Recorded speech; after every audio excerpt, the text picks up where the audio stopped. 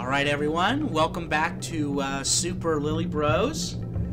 Today we're going to see what's behind door number 1 here. We're just over here in the fire dungeon of Windwaker. And we're just having a good time, aren't we, Christian? You know you can do that special move on these guys, right? Yeah, I can, but like, the ceiling I'm not sure if I can actually get around them in this little corridor here. Well, if you can.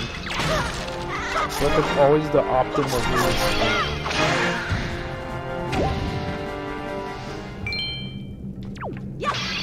So I got a question for you. Just an interesting little thought experiment, right? All right. So we were talking just a second ago about like the language of Zelda games. Mm-hmm. Gosh, where's the? I need a Deku stick. Oh, there it is. No, that's not it right either. That guy came out. Do you actually have to think for this one? Yeah, I did. No way. Hold on. Something's wrong. Something's fishy. Something's wrong about this. Go back that way. I missed something. Wait. Oh, yeah. There we go. Oh, I don't have that either. Zelda, you son of a gun. You actually got me. Hold on a second. Was that guy supposed to have something? I feel like I accidentally destroyed it. Like, I feel like I tried to kill him, and then he must have, like, got thrown into the torch or something like that. That shouldn't be possible. It shouldn't be. Alright, so here's my question. Yeah, there it is. So, my question is this. We're talking about the language of Zelda games and how, like, playing them over time will, like, teach you how to play other Zelda games by playing first Zelda games. Yeah. So, what's the proper order that someone should play through Zelda games? I mean, I feel like it depends. What? Are you talking about someone that just has no experience with? Like, zero experience. See, that's difficult because it usually depends whichever your first one is. And then from there, you, like, play ones that are, like, similar to it. Because now the old ones, I mean, they're not bad, but, like, you play them and you're just like, wow, this is old. Like, Now, when old, when you say old, do you mean 2002? This was 20 years ago. I mean, like, the originals. I mean, like, I'm talking Zelda 1, I'm talking Zelda 2. Okay. Maybe even A Link to the Past. Okay. I think, man, now I even want to say maybe the first one people should play is maybe Breath of the Wild. That seems like a good, like, it seems like to be the gateway now that people have to, like, the franchise. The gateway drug. Hey man, do you have there's Zelda games? I think I was gonna like it. Most people don't think that it's, like, they'll, like, give it a try just because of the craze, but they, like, aren't, like, about to play the whole thing, and then they end up playing the whole thing. Yeah.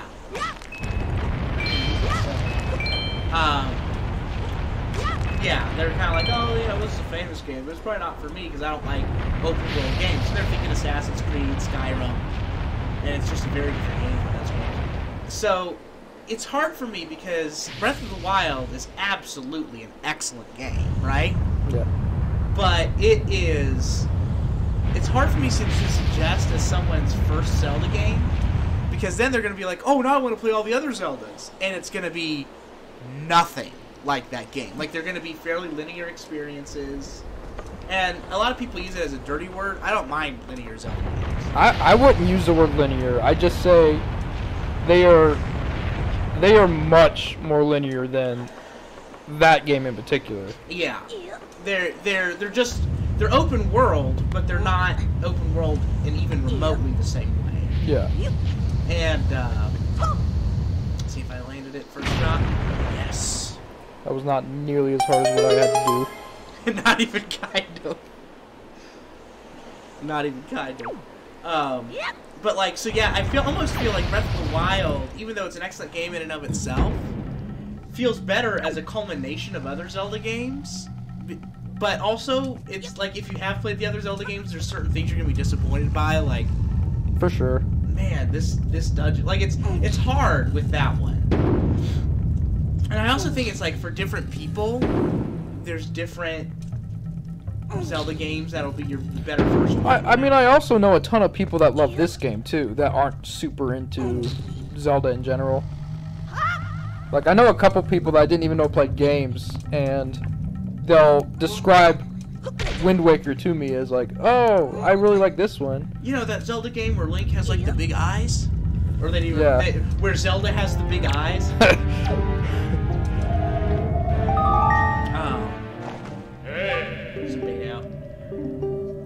Hey. So like if you are a big lore guy, then you should probably play like Ocarina of Time, or you should probably play like Skyward Sword first, then Ocarina of Time, then Majora's Mask, Twilight Princess, then Wind Waker. Like just work your way down the timelines. Do you think people should play through the timeline? I recently. I feel like nobody has done that. Recently, my wife and I, Megan played through all the Zelda games for the first time, and we started with Wind Waker. We started with Breath of the Wild, then Wind Waker, then she played Skyward Sword, Ocarina of Time, Majora's Mask, Twilight Princess. And that was a really interesting experience to see her reaction to how things were developing. That's not through the timeline though, is it? Is that? It's through one timeline. That is the complete child timeline. That's from Skyward Sword to Twilight Princess is the complete child timeline except for 4 swords. So Skyward Sword was the first one she played? So the first one she actually played was Wind Waker.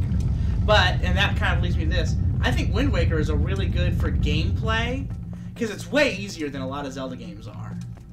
I wouldn't say that. I'd say it's more friendly towards newcomers. I wouldn't say it's necessarily easier though, which is, I think that's a good thing. Okay. I think that's like what you want for a game like this. Yeah, I can see that. That was a mistake. Yeah, I can see what you mean because Skyward dang it. God. Skyward Sword is really easy, but it's like what? Take a shot every time we mention Skyward Sword in a positive way. You'll be very sober by the end of the day. You'll be more sober than you were when you started. But like, it's really, really easy because they give stuff away. And they're just really afraid of you getting lost in that game. They're really afraid of you not knowing what to do. They're afraid of newcomers coming to the game and not knowing what to do. So Skyward Sword, ironically, teaches you a lot of Zelda tropes really well because it's made for newcomers. But the difference between Skyward Sword and Wind Waker is you are going to have one of two reactions to those controls. You know what I mean? Like, you're either going to love them or you're going to hate them. I've never met someone who's like, they're okay. I mean, me. They're okay? I thought you really liked them. I enjoy them. I enjoy it, but I don't love it. I wouldn't say, I much prefer this type. But when I play it, it doesn't like make me mad or anything. Oh, it makes me so mad. Really? Is that so? But yeah, so it's like I'm always afraid to suggest Skyward Sword as someone's first Zelda game because, like, I'm afraid that they will play Skyward Sword, not like the controls, and then because it's about a 50-50 shot. Stop missing the feathers. Second feather loss. But that they will get frustrated with the controls and then give up on the whole franchise. Yeah. So I feel like Wind Waker is pretty easy. Like, it's easier than Twilight Princess for combat. It's easier than Ocarina of Time and Majora's Mask for sure, because it has a more modern sensibility. But it teaches you a lot of the Zelda tricks. So for like lore, I always say Skyward Sword first. Skyward Sword has a really good story. Yeah. Yeah. The story is so... I don't know. You're just very in a way that you're not. Well, originally I was actually gonna say you really don't have to play through the story like the way they're supposed to be, like in the timeline or whatever. I feel like that's interesting for people who care, but even for us that love this franchise, we haven't even played it like that. I mean, I technically have now. But, well, I mean... But yeah, I see what you mean. Like, we were like everyone else. Like, this or Twilight Princess is probably our first game, and that's how we see the franchise. Yeah. So now if it's not like Windwaker or Twilight Princess, I'm like, well, this isn't a Zelda game. I mean, that's pretty much... Everybody has a game like that. Yeah. You know, people love A Link to the Past, and even though like of course like it's like the franchise is in a complete different place now, people are like, well, that's always just going to be the greatest one. You know, I'll tell you that I have really come around on A Link to the Past, and a lot of what I like about A Link to the Past is also in Breath of the Wild. I think I finally nailed down. There's two things that Link to the Past really gets right. And those are the exploration is perfect in that game. I've never been more satisfied from exploring a top-down game like that than in the second thing is it's really it allows you to have a lot of optional upgrades all over the place. Like, if you think about Wind Waker, you have one or two optional upgrades. You can wear the mask that just lets you see people's health bars, so it's not very useful. And you have the magic armor, which is almost useless.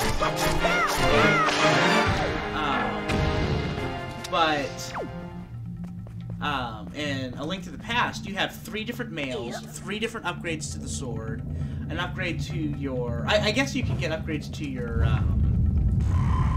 bomb bag and your quiver, too. But in A Link to the Past, you can get stronger arrows and stronger... a stronger boomerang. Like, you can upgrade everything, and it's not all in the same place through the same system. You explore, and you can just find, like, all these optional things. So by the time that I've gotten to Ganon, I feel like I've customized myself and explored the world and gotten the reward of being really powerful. And that it's just this uniquely satisfying experience to have the red mail and the golden master sword. I feel like my A Link to the Past was probably A Link Between Worlds. Because I mean, I've played A Link to the Past. I never really had enough interest in it to play the whole game through.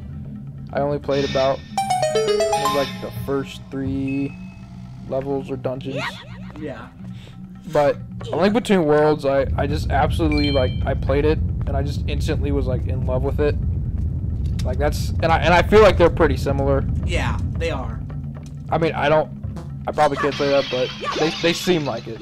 No, they are. I mean, I've 100%ed both of them, and they, like, everything that there is to like about Wind Waker, about A Link to the Past, you can like that about A Link Between Worlds.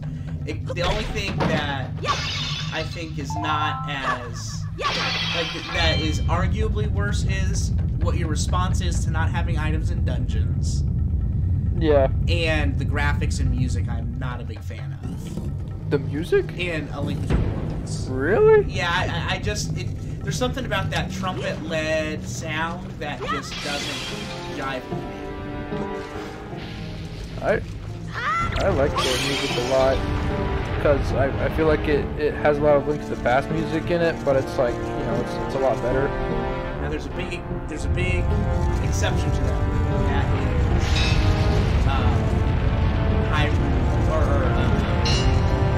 Castle, the final castle. Yeah. It's so good. And there's a lot of exceptions to that rule, but as a general rule, I actually prefer Link to the Past. What? Never mind. They shouldn't be killing them, but they have to use it. That was my question. Oh, no, yeah. But yeah, so I think it depends. So if you want a lore-heavy exploration of the Legends,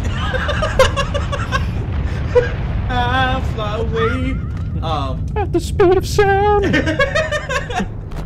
Gotta go fast. Like I feel like if you're into wanting the 2D games, then you're gonna want to play a different set of games than if you're wanting to like get the gameplay and learn the gameplay first. Versus if you're a lore person. And then there's people like this who I love playing games in order of how they came out. Yeah. Like I love, so someone might want to start with Ocarina of Time, then go Majora's Mask if you're just playing the 3D games. But The Legend of Zelda is one of the very few franchises that I say, even if you're a person who likes to play through how the order of how they came out, don't start with Legend of Zelda. Start with A Link to the Past, or start with Ocarina of Time and work your way down that way. That's pretty fair. I'd say Ocarina of Time has aged pretty darn well. It has. It's still a game that like I can go back to. Even I didn't technically really grow up with it. I think I watched. Did you play it when you were growing up? It was on that Zelda disc. That's what I thought, because I have memories of watching you or somebody play it, but I don't remember you necessarily like playing through the whole game. I did not. I just recently, so I recently beat all of the Zelda games, and Ocarina of Time was part of that. But it took a while for me to beat it. I had it on that original Zelda disc. I was not good at it. That Majora's Mask very much vexed me. I was very confused. But I really liked running around the forest and going into the Deku Tree and all that sort of stuff. Yeah.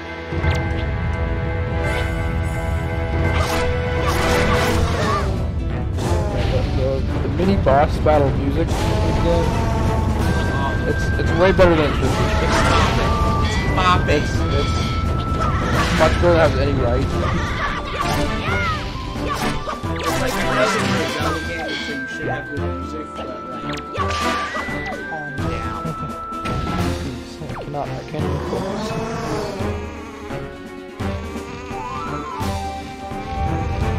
Moblins, hello!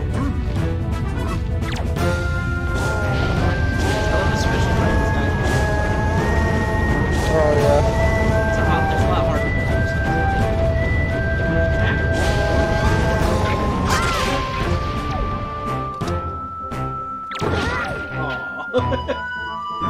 This man is super genius.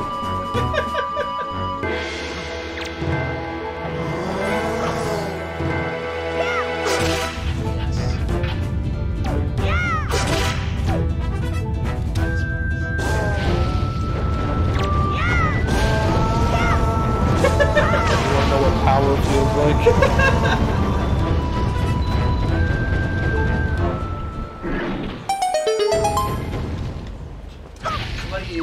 What do you land on for like the play order for just a complete new, just the general person for their first Zelda?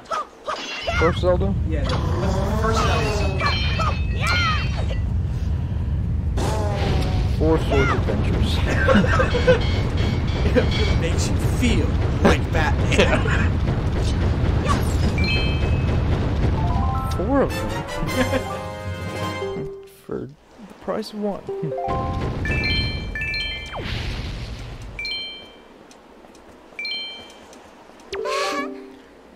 Timbo! Oh, Timbo. Oh, thank you. I always low-key, as a kid, had a crush on Medley. We all did. I'm not gonna lie.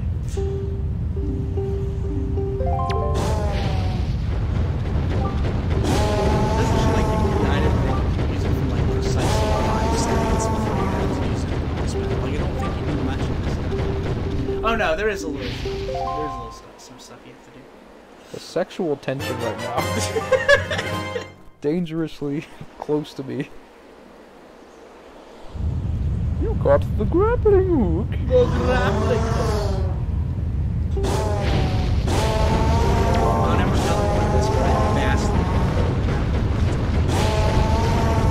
I think it's better. It's a lot more. And this game's been training you. I'm just going to point this out. Nintendo is so good in this era at teaching you how to play the game.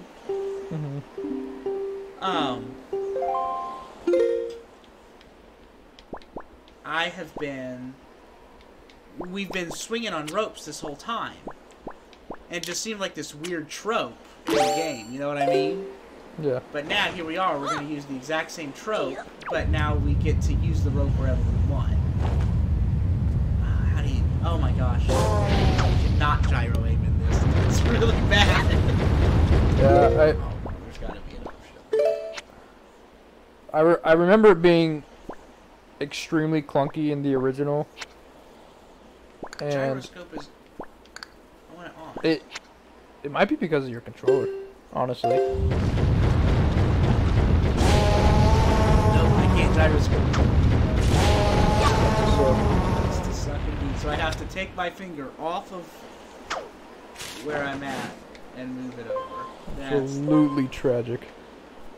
Oh, I guess I don't have to hold the button, so never mind. It's not so bad.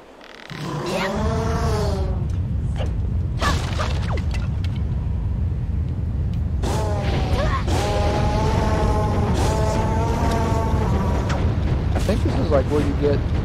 This is where you get the key, right? Go to the boss. Where did you get the key? Keys unlock things? You're not making any sense. Why is that character in that movie so insanely memorable to me?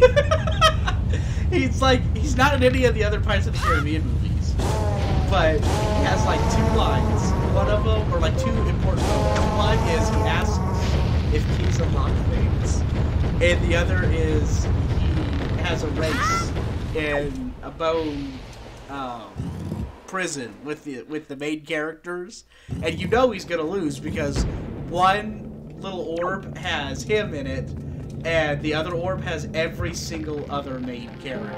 Do you remember that thing he does with his hand, where they're like climbing up? Oh my gosh! And he does like his fingers. It's so insanely ingrained in my mind the way he moves his hand and points. That character, can that be like a flagship character in? At the rate at which they create like third-party characters or whatever, and try to do spin-offs from them, sure, I could definitely see them doing like Pirates of the Caribbean 16. What's his face? That one guy who does the curly finger thing. Where did you hear the key guy? I'm gonna call him Garrig. Yeah, him. The origin story is in the load. We're not gonna be able to do this with other games. Just absolutely blast through it without even giving a thought to. God, dude. There's a lot of good stuff to play. Yeah. We'll figure it out, I'm sure. We'll figure it out on the way. Is that Lizzie Maguire? Oh my god! I don't remember what. That's. I haven't even seen that. I haven't seen that show, and I know. Oh shoot! Oh no! You definitely hit the third one too. I didn't hit it hard enough, clearly. Oh. This looks like a saw trap. Oh my gosh, it totally does. It's even got the little symbol. Spiral from the Book of Saw. Yes, from the Book of Saw. My favorite movie I've seen. I think that's the new one. I don't know. I don't watch it. Alright. That's about the end of this episode. So, next episode, we will go ahead and finish up this dungeon. Go away now. You know what to do. And if you don't, ask someone.